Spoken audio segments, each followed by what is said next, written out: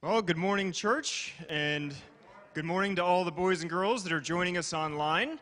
Last week, I began a story about a boy named Frank and a girl named Brittany, and they were in a class with a terrible teacher named Miss Poosmith. But fortunately, the great principal, Joshua, came and rescued the kids and said, "I will be your only teacher from now on." The kids were all excited, and we're going to continue their story today by looking at the second commandment.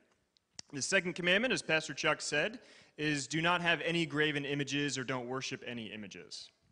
All right, so after Mr. Joshua rescued the class from Miss Poosmith, all the kids ran with Mr. Joshua back to the classroom, and they were so excited. But when Mr. Joshua got to the classroom, he looked around and he saw all these pictures of Miss Poosmith everywhere. "Boys and girls, what are these pictures doing up in the classroom?" The boys and girls explained to Mr. Joshua that those pictures were reminders. When Miss Poosmith went out of the classroom and the boys and girls didn't know what to do, they would look up and see the picture of Miss Poosmith, get really scared, and start studying hard again.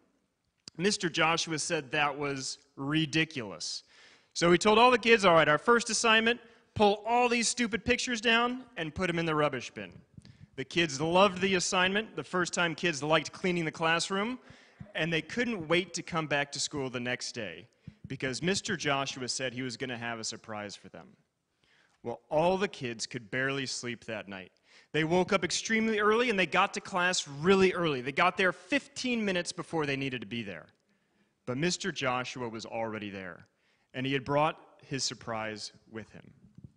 On one side of the classroom, Mr. Joshua had a fish tank with like 20 fish in the fish tank.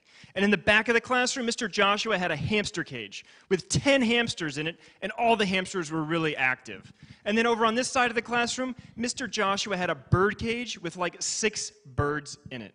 The kids were so excited. They got to play with the animals, they got to look at the animals, and then for art class, Mr. Joshua had all the kids draw a picture of their favorite animal: the fish, the hamsters, and the birds. Afterwards, they put the pictures up on the walls, and the kids loved it. They had never had an art class with Miss Poosmith before. The next day, the kids were even more excited to go back to class. They didn't know what other kind of surprises they were going to have. So they got to class 30 minutes before class started. But this time, Mr. Joshua wasn't in class. The kids were terrified. They had never been alone in a classroom before. What are we going to do? But then Frank had an idea. "Aha," says Frank. "Miss Poosmith would put up pictures of her to remind us what to do when she wasn't here. Maybe Mr. Joshua put these pictures up to remind us what we should do when he's not here." All the kids thought Frank was a genius. So all the kids ran to the pictures that they had drawn. The kids who drew pictures of fish, they decided the pictures of fish wanted the kids to become like fish. So all the kids started swimming around the desks and over the chairs. All the kids who drew pictures of hamsters decided they too should become hamsters. And they started running around the classroom like it was a giant hamster wheel. All the kids who drew pictures of birds decided they were going to jump around on the desks and flap their wings like they were birds. Well, the class was a lot of fun for about 9 seconds. And then a hamster stepped on the head of a fish, and a bird bonked into the head of a hamster, and everybody was angry. The fish all together started fighting the hamsters all together started fighting the birds, and the birds didn't know what to do, so they started fighting the fish, and it was all-out war in the classroom. And at the peak of the excitement and chaos, Mr. Joshua walked into the classroom. All the boys and girls stopped their shenanigans and went to their seats in shame. Mr. Joshua looked at the boys and girls. "What are you doing?" The boys and girls tried to explain.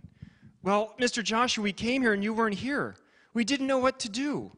So we looked to the pictures on the wall to figure out what we should do. Isn't that why you had us put pictures up on the wall?" Mr. Joshua said, "Boys and girls, that is ridiculous. I gave you these animals as a good gift. We had art class to do something fun together. I didn't put those up there so that you could obey them or so that you could worship them. Did you forget? I am your teacher. I'm the one who rescued you. If you don't know what to do, just come to my office and talk to me. So Mr. Joshua forgave the kids for all of their fighting and all of their rough play, and all the kids were once again so excited to be in class with Mr. Joshua. All right, so that is the end of our story for this week. We'll hear more from Brittany, Frank, and Mr. Joshua, but let's take a look and see what this story can tell us about the second commandment. So can we go? Perfect. To the next slide. So like last week, Mr. Joshua reminds us of God. And Mr. Joshua gives very good gifts, right? He gives fish, he gives hamsters, he gives birds. In the same way, our God gives us very good gifts as well, right? He gives us things like friends, he gives us family, he gives us cool things like YouTube and video games, and he also gives us practical things like money and toys and cars, right? But sometimes, like the boys and girls in the class, they look to these good things for answers. They look to these good things and they love them more than they love their teacher. The same way, sometimes we look to the things God gives us and we love them more than we love God or more than we love our neighbors. So Mr. Joshua wants to protect the kids from their fighting, so he gives them a very good rule. He says to them, don't love or worship anything more than me or other people. In the same way, God gives us his second commandment, and he says, don't love any of my good gifts more than you love me. So that's the second commandment. In the same way, Mr. Joshua invites the kids to come and talk to him when they have questions. Our Heavenly Father invites us to come and talk to him directly, not through images. So that's what we're going to do next. We can say a prayer together that corresponds to the second commandment. So I'll pray this, and boys and girls, you can follow along with me as I pray. Father, thank you for your great gifts.